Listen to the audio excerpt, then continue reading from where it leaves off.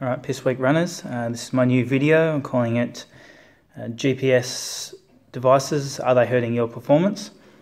So I'll start off with my thoughts on them. I don't have an issue with people using them.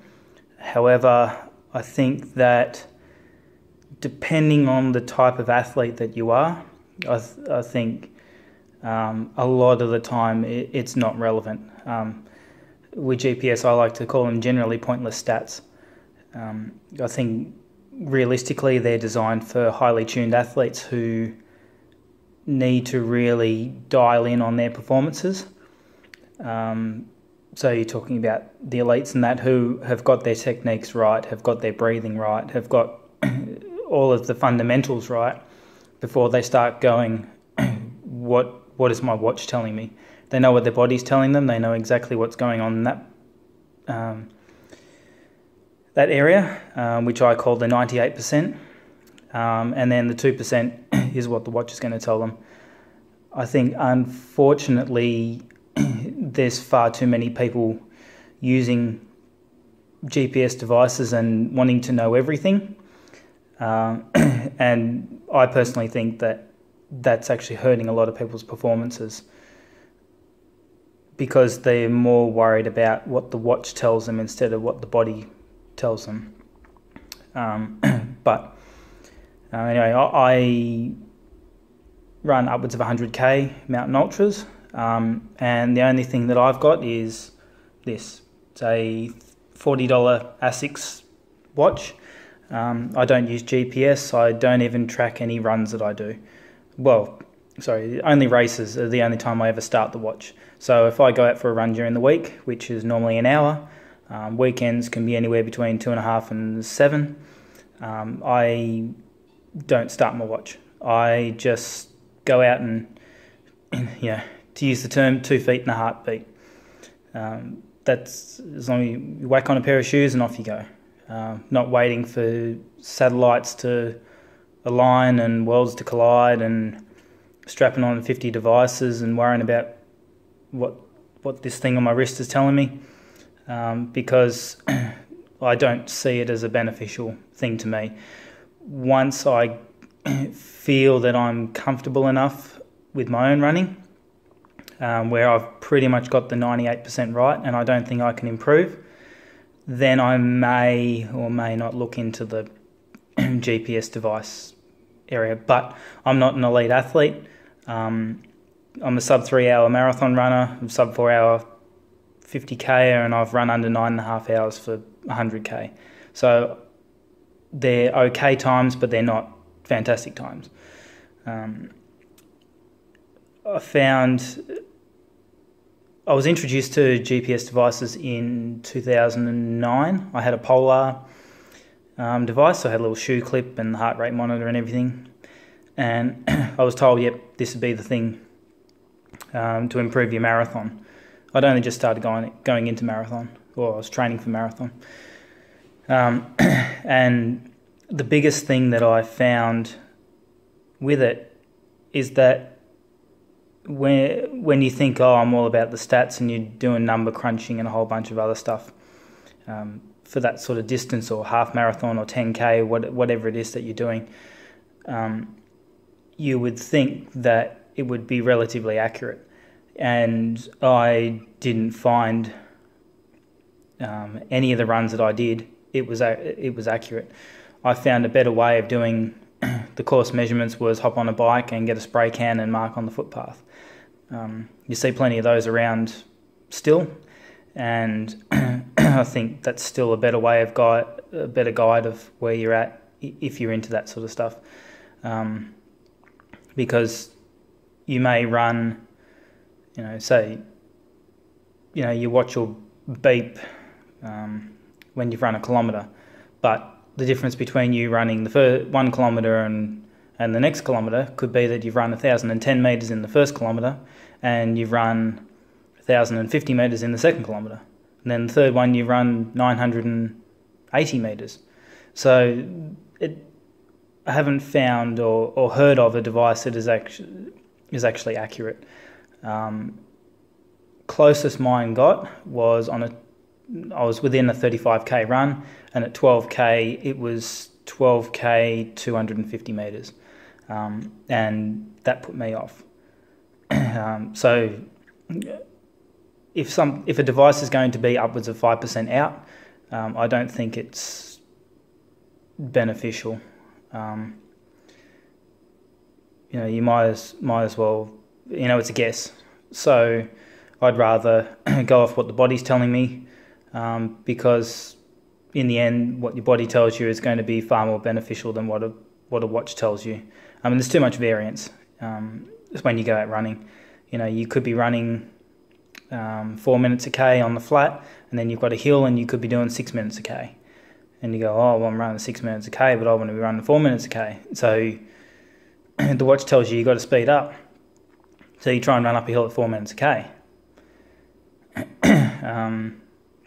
So it sort of tells you incorrect. It tells you not necessarily incorrect data, but it tells you that you're going slow, but it also tricks your mind into thinking that you've got to correct that straight away.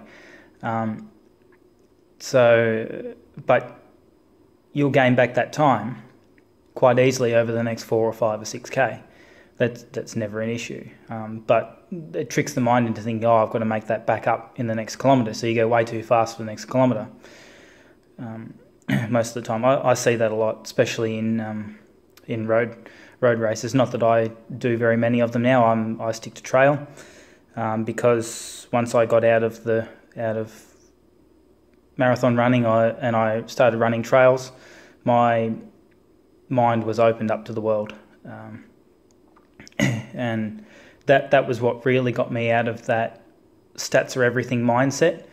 When you're road running, people think stats are the world, and they need to know everything. But until you go out, well, from my experience, when you've gone out into the unknown, and you don't know how far you've run, you don't know how long you've been running for, you don't know how much vertical you've done, you don't know how much descent there is, you don't know any of that stuff. You're just running. That's where you really learn so much more about what's going on. And for me personally, that not starting the watch, just running, has been the best thing for my improvement.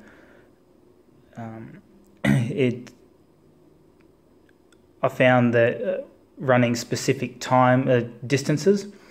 So I used to go, I'll run 12k or run like 5k in the morning and a 8k in the afternoon, or a 12k in the afternoon, or something like that, or must run 18k on this.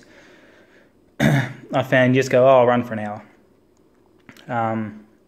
or I'll run for an hour and a half, or run for 3 hours, and not take any notice about what's going on. I certainly see runners out around Lake Toblerone that the watch is collecting all the data, but they still feel the need to look at the watch every 3 seconds or 4 seconds. So I don't know, over 10k, when they're looking at their watch 150 times, what they're getting out of it. It's all going to be there at the end, and you can review it at the end. But I mean, I can understand when I go out and trail, I've gone upwards of 2.5 hours without looking at my watch. And generally over an hour I might look at it twice. But when I did a road run recently, I found that I looked at my watch about 8 or 9 times, and I was so angry with myself, because I'm thinking, I'm doing this out of pure boredom. I don't care what the watch is telling me, but I'm forced to look at it because the mind's gone to sleep. So it's giving me something to do. I was chugging along at the same pace the whole way. I felt comfortable. I was doing what I wanted to do, and in the end, because I don't track my sessions, what was looking at the watch going to tell me? Nothing. The other thing too that I've noticed is that they seem to be targeted now at a lot of people who are either starting out in fitness, or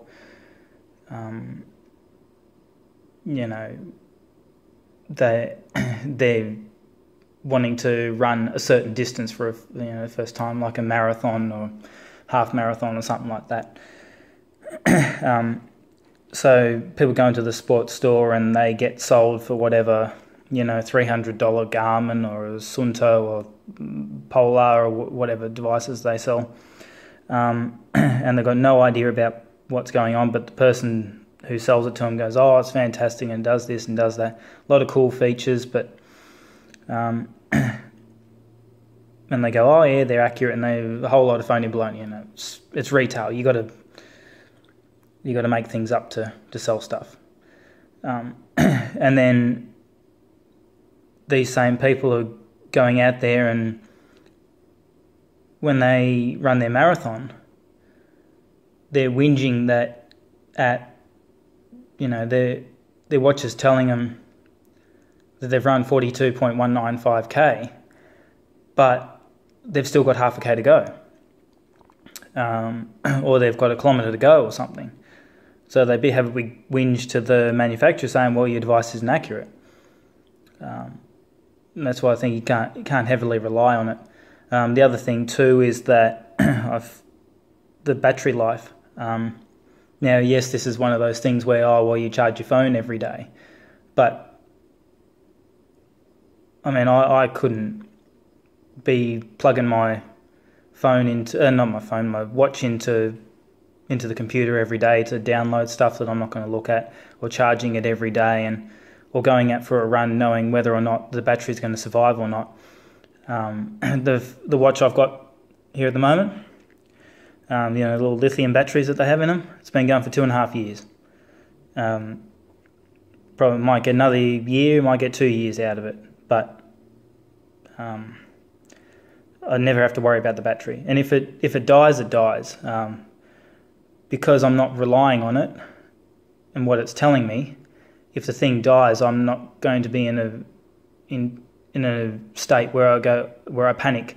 And I think that's the other thing too, is that people rely too heavily on what the watch tells them, but then if the watch dies or it malfunctions or there's an error or something like that, they freak out because they're 23 kilometres into a marathon and you've got 19 to go, and everything you're relying heavily on what that watch was telling you.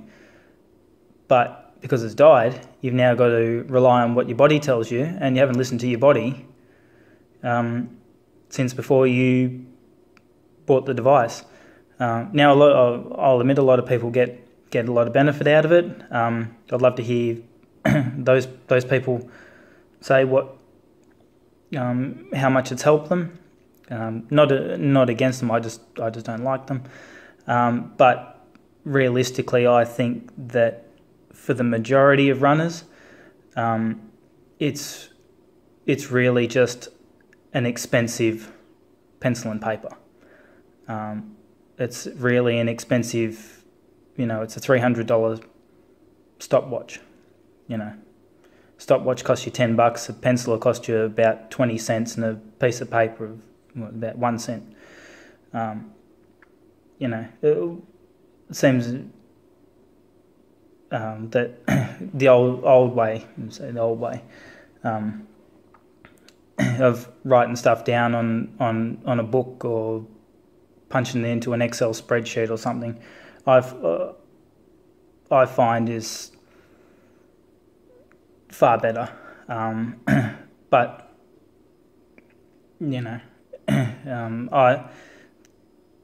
whether I'm not evolving with running, I'd rather more the traditionalist version, and sticking with that, not moving ahead with all the fancy pants technology.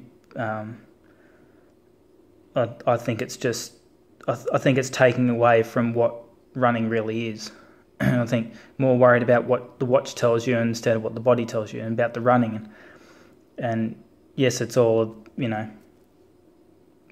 it's like, it's just click share or whatever it is, and share it to Facebook or Twitter or whatever, share it with your friends and stuff, do comparisons. It's probably good in a social sense that way. But I think also that, is it really about the running, or is it more about, oh, I ran 6,000 kilometres and you only ran 4,000 kilometres in a year? I don't know.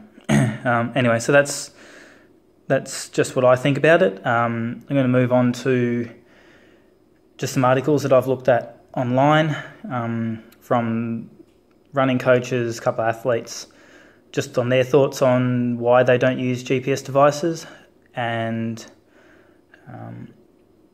what their thoughts are about them. But that's my little spiel, so I'll move on to that. Okay, so for this section, I did a bit of a look on Google, just looked up a couple of articles. People who have got the same mindset as me on GPS actually hurting performances may or may not use them, and just on their thoughts, just to give this a bit of a boost. First one I have got here, I've just made a few notes, so I won't go too heavily into them. I'll put the links in the description of the video, so you can look at those yourself. First one I've got is called The Lost Art of Running by Feel and Why I Dislike GPS Watches. That's by a guy named Jason Fitzgerald. He's a 2:39 marathon runner, so he's someone who knows what he's doing. So his story basically goes, look, last Christmas he treated himself to a Garmin 610, and after wearing it for 3 weeks, he's basically put it back in the box and never touched it again. He's going to, it's got some cool features, it looks fancy, it's, all that sort of stuff, but which is a lot better than, he said, than his $30 Timex watch.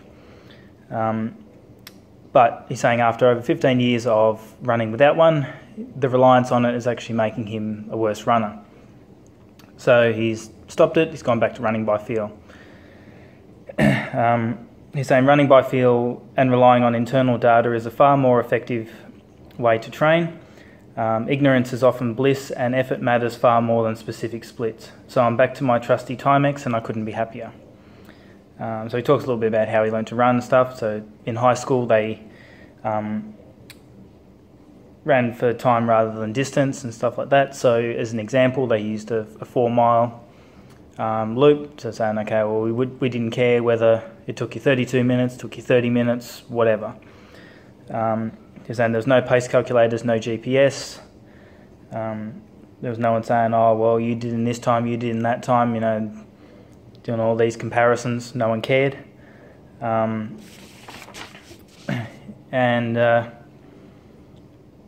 what really mattered was, if you would run easy, you ran easy. You didn't look at your watch every 2 seconds. He goes on to say that they're not accurate anyway, which is actually very true. Recent example I saw of this, everyone who wears a GPS watch knows they're not accurate. That's, whether you want to believe it or not, that's up to you. The example I'll use is a pro runner who ran the Hong Kong 100K recently, and he had said at the end of that his watch said that he'd done 59 miles. And he said, yeah, okay, there's GPS error, or, GPS data error. So in an ideal world, 100K is 62 mile. So being 3 mile out or 5K, that's a fair way over 100K to be out, 5%. But anyway, his example that he uses in his article is when he went to a track and was going to do a mile. At 1,511 metres on that track, the Garmin told him, you've done a mile, which is 1,609. He doesn't believe that it being off by 6% is acceptable. And given that, a track, open air, level, there's nothing stopping that signal from being 100%. Another one is where he does a 10 mile loop, around 69 to 72 minutes. His Garmin tells him it's 8.9. So, that's just him It talks about shaking his confidence because he thinks he's running one time, the watch tells him another. The time's going to, I guess the pace fluctuates. I don't know, I don't use them. I have in the past. I used one back in 2009 for Polar, but I would have told you about that earlier. It talks about bad data and bad decisions, basically saying that your internal data is going to be a far more better way of judging your performance than what the watch tells you.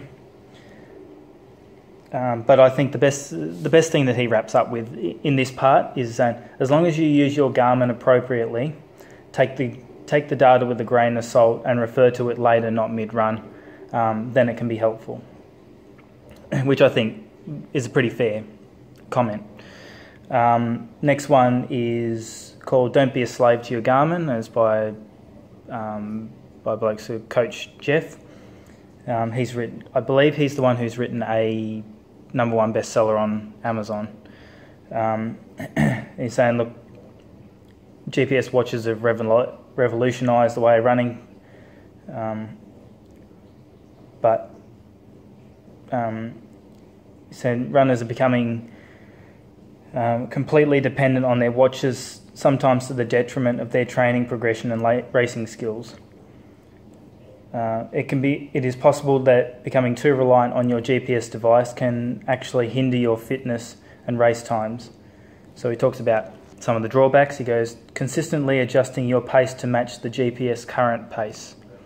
I guess those of you who use that would know what he's talking about. Saying the Garmin will receive a satellite signal every 1 to 2 seconds to optimise conditions. So there's going to be times where it's lost signal, so it's going to do a rough guess, or it'll think you've completely stopped. It's hard for me to comment on any of this because I don't use them. I think they're completely useless. If you're guessing, if you're using a few $100 device to guess what you're doing, then your brain's going to do the same job. So he's saying, what can you do to counter the dependency? He's saying, don't be a slave to the pace. Listen to your breathing, feel the rhythm in your legs, the motion in your arms. And the first few goes that will seem unusual, and you probably won't get it right. But by the third or fourth or fifth time, that will be. You'll notice the improvements. Certainly, that's the case with me. I've found that so much better. Listen to what your body tells you, adjust your strides, adjust how your arms are swinging, control your breathing, a whole bunch of other stuff that the watch isn't going to tell you how to do. And he talks about not learning how to pace yourself. And, keep looking at your watch going, oh, what does the watch tell me I'm running? What does the watch tell me I'm running? You should know, ideally, what pace you're running. So you should know roughly what your heart rate's going to be while you're running along.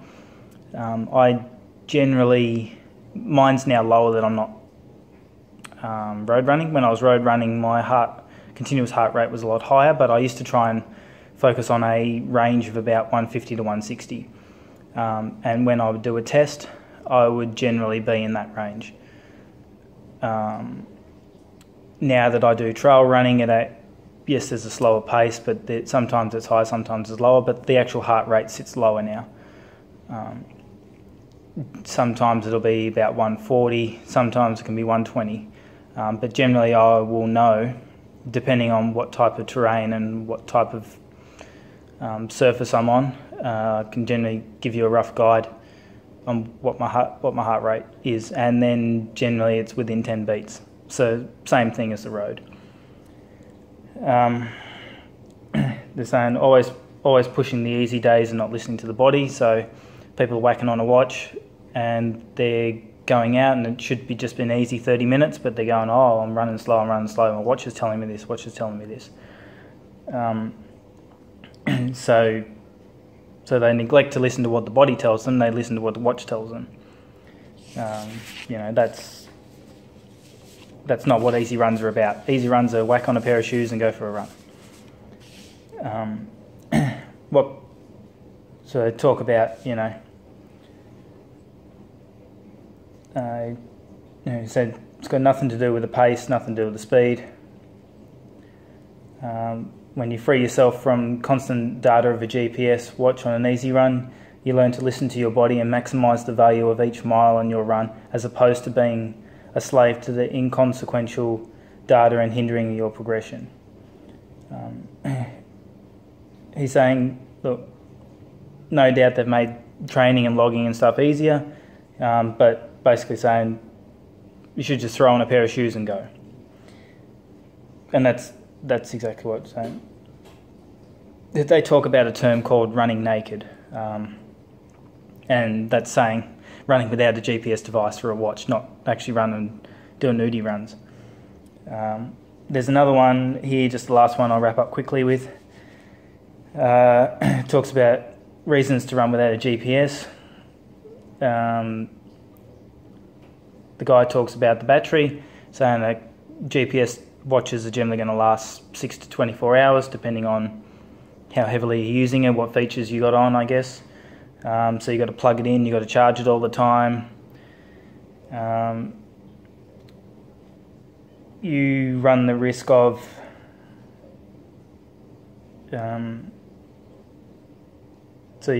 it running out of charge, basically, while you're doing a performance. That's going to be more applicable, obviously, to ultra runners who could be out there for 15 hours, could be 24 hours, could be more. Whereas a little nickel-sized battery could last you months, years. This one here that I've got at the moment, a little ASICS watch, $40 job. My battery's been going for about 2.5 years. So, I know it's not going to die on me anytime soon. He talks about the being off by up to 5%, so I won't go through that again. The pace changes. This is one where I think certainly I was affected by it when I used mine. It receives an estimate, and you might be running along at 4 minutes a K. Then you go up to a slight incline, and it's like, it tells me I'm 4:40. I want to be running 4 minutes. So it tells the brain, I'll quick pick up the pace, try and fly up a hill at 4 minutes a K. Not taking into the fact that when you go down the other side of that hill, you're going to probably run at 3:20. Comes out at 4 minutes in the end, doesn't it? So